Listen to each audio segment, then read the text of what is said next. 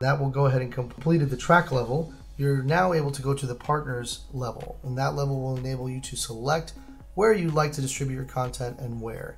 You can access that in two ways as well. You can click step 3 partners, or you can additionally once again go to distribute releases, where you will have an overview of your submitted and unsubmitted releases, and you can click on stores and partners and proceed from there.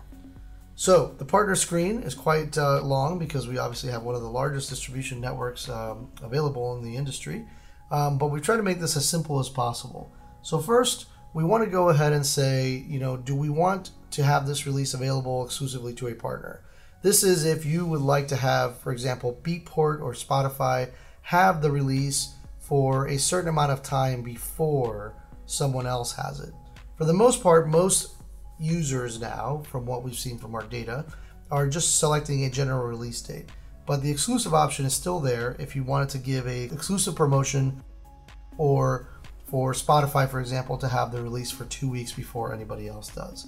For the sake of this release, we will just select a general release date, which is obviously after the exclusive period as well. And in this case, will just be when we would like the release date to occur. We've got some suggested release dates here as well. This is a date that is available there only because in the internet and the world of technology, a lot of different things will happen. So if we were to select all and distribute and select tomorrow's date, for example, it will likely not make it there because A, there's down periods at the end of the year, or B, FTP issues at the partner level may occur, etc. So we always we always request a suggested release date of 4 to 6 weeks out, and this enables also our marketing team to get familiar with your product to be able to pitch it and find opportunities.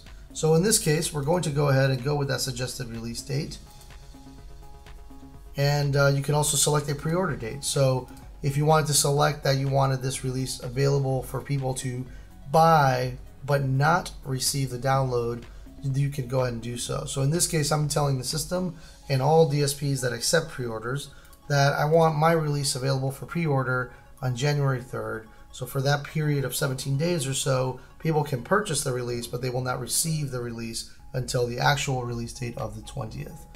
We will enable those previews on Amazon, and our territory would be worldwide. If you have a release where you only have the rights for a particular territory, you just unclick that and you select the territories that you do have the rights towards. But in this case, this is a worldwide release, so we will just click worldwide. If you scroll down further, we've sort of categorized all of our partners in terms of different kind of criterias. So streaming and download, UGC and rights management, background music, etc. For the sake of this release, and what we always recommend is that you do distribute to all partners, because this will ensure that your release is available in all territories and all partners that we continue to add into the system and beyond.